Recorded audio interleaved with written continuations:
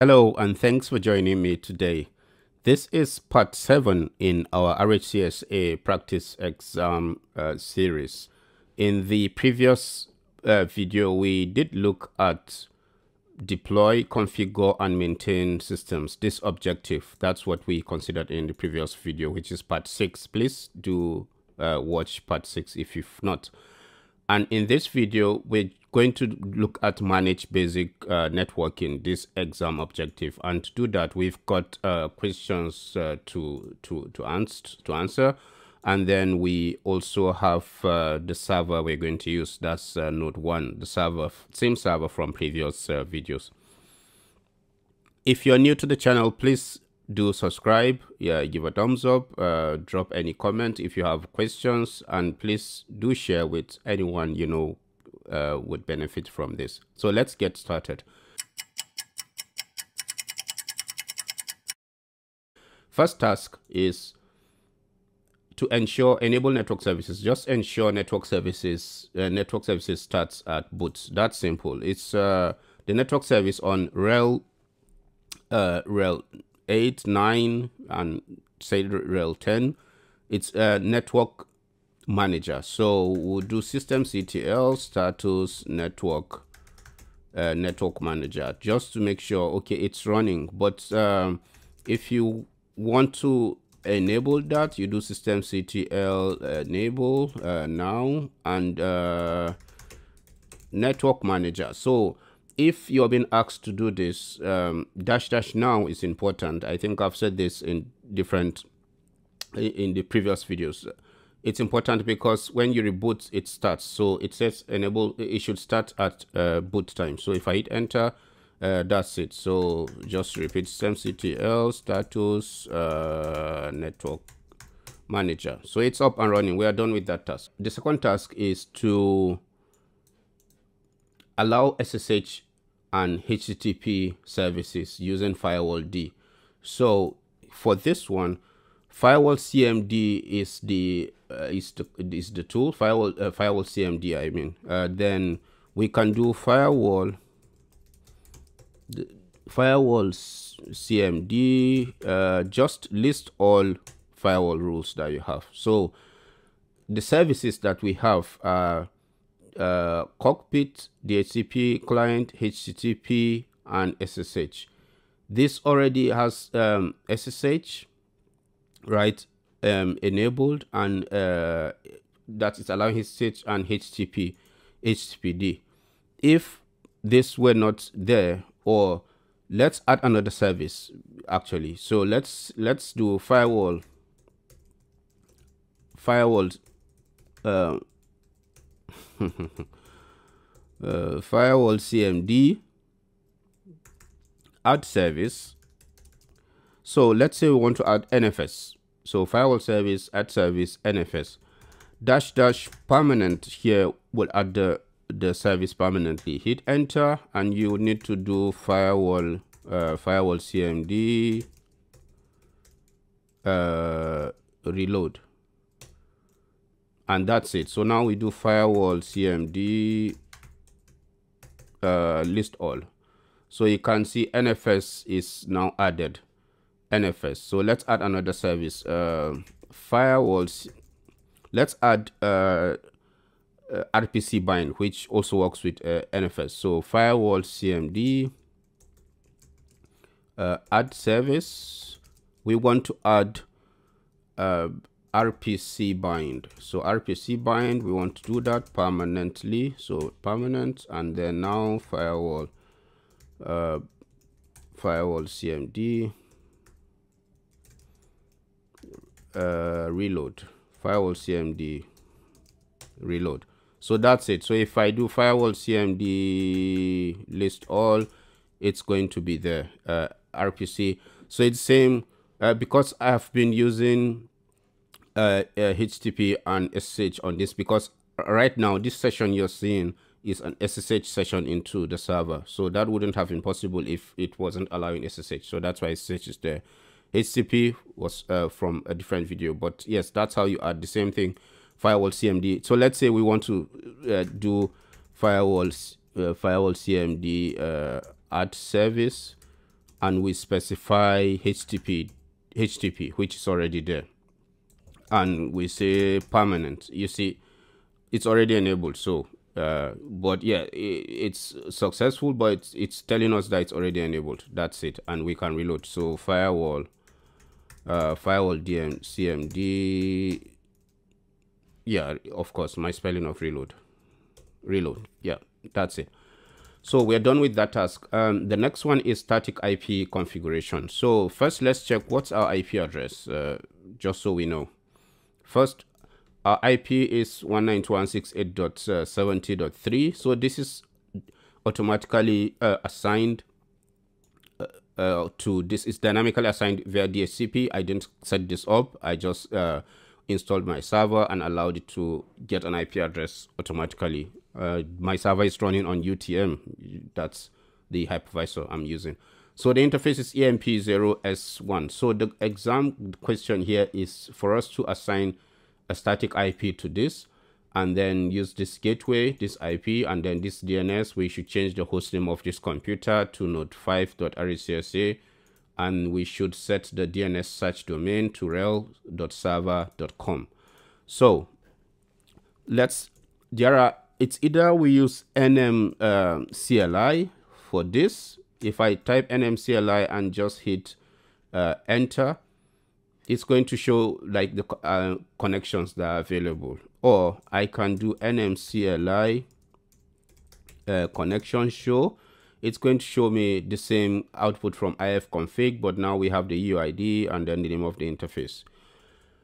Another option is to use nmtui, the text user interface. nmcli, as you've seen, then tui. I will go with nmtui for this. You'll see why. It's pretty straightforward. So nmtui, you have a beautiful UI, and it interacts with the network manager. So network manager text user interface. So please select an option. What do you want to do? We want to edit a connection, and we've got just that connection at the moment. So we want to, so I'm using, you can't see my keyboard. It's just a tiny Apple keyboard here, but I'm using arrows. It doesn't matter what keyboard you're using. I'm just saying, use arrow to navigate. So just edit, and now I'm pressing down arrow down. I want IPv4 configuration. It's now in automatic. I'll press enter to then arrow down to go to manual. I want to set it to manual. Then side arrow go to show, and come back down to enter the address. So we've been given the address. It's 172.16.1.10/24. So that's, it means the subnet mask of 255.255.255.0/24, 8 bits, 8 plus 8 plus 8. That's subnetting, that's IP addressing. If you do not understand this, then I don't know, just maybe drop a comment. I can do a very short video on IP address and subnet, IP addressing and subnetting. And yeah, but that's subnet mask. And so let's go, now we have then the gateway. Remember, I'm taking all this information from here, right? Gateway, let me enter the gateway. The gateway is just same IP, the first IP, 1.1. So gateway is 172.16.1.1. And then DNS server. DNS is the same, the first IP. So down, I hit enter. DNS server 172.16.1.1. And what else? DNS servers. I'm pressing down arrow to go down. So DNS search domains. It says search domain. Where is it?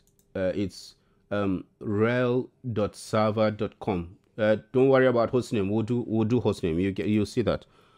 Where is it? Search domain. So rhel.server. Come back. rhel.server.com. So if I go down, yes, of course it's showing, but I wasn't here. So rhel.server.com. That's it. And and that's us done with the IP config. There are options here, but you are not asked to do any, require IPv4. These are options that will work with or without. We are not being asked to do IPv6 config, so it doesn't matter. So I'm using down arrow. Okay. Now, if we go down to, then you come down and say back, and we can set the hostname here or set the hostname from the terminal. Just hostname ctl space set dash hostname, and you specify the hostname. But we can do it here. We can just hit enter and set the hostname. The current hostname is node1.home, but we are being asked to set it to node5.rhcsa. So let's just edit node5.rhcsa. That's all. Okay, the hostname has been set. Yes, okay, I want to do that, and you say okay. Before that, you go to activate a connection, right? Because we have made changes. Activating a connection here is restarting. Is going to ask network manager, so we're going to enable and disable. It's like restarting the connection. So if I hit enter, that's a connection we have. It's currently activated. So if I hit enter now, it's going to deactivate that connection. I have lost my connection to the server because the networking, the IP has changed, and it's not on the same subnet as mine. But let's log into the server and you see what's happening. So I want to log in as root, and now I am in, and you see the hostname. If we say hostname, sorry, the font for this is small. It's UTM, and that's the main console. And I think this is one of the reasons why I usually SSH into the server, so I can use my own. I use item from my MacBook, but that's okay. Hostname is set, and then the IP address ifconfig. Let's see what happened. The IP address is not there. It did not set the IP. Why? So we can do nmtui from here and go to activate a connection. Oh yeah, we deactivated it. Of course, we deactivated it. So now let's activate. So now it's active. Since it is active, we can now go back and click OK. Done. Now we can do ifconfig. Yep, and that's it. That's the IP we assigned, 172.16.1.0. And the subnet mask /24, it's the 255.255.255.0 you're seeing. Then the broadcast address and hostname, we've set hostname already, and that's it. So if you're using SSH, you're going to lose your connection. I didn't use the console directly because you can see the font is too small, and I don't want this to, the way it's going to show in the video is it's not going to be appealing. This font is too small. In your exams, in the RHCSA exam, you will have access to the console directly, so you can do this without losing any connection to any SSH connection. And this task is very important because if you do this, the idea is that if you set the IP properly, that's the only time you get to SSH. You'll be able to SSH into the server to do the other tasks you've been asked. Everything should persist to reboot. So let's just reboot and see what happens.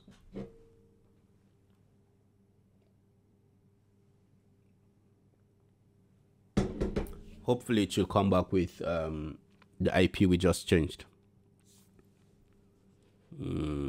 Okay, I want to log in as root with my password. ifconfig. Yeah, it's there, 172.1.10. This is the IP that we've been asked to do, and hostname, DNS, everything, and that's it. If we do firewall-cmd, list all, you can see the things we added. RPC RPC, bind, SSH, NFS, they're all there. So I would like to thank you for watching this. This is part 7. The next video would be on this objective: manage users and groups, then manage security, containers, and we are done. We're almost there. So thanks for watching, and please do subscribe, give a like, drop any comment, any question. Probably you're used to using nmcli. That's fine. Your nmtui, I think is okay as well. So it's totally up to you. And just so to add, I used nmtui in my own exams, in my own RHCSA exams, and it worked just fine. So thank you. See you in the next one. Bye bye.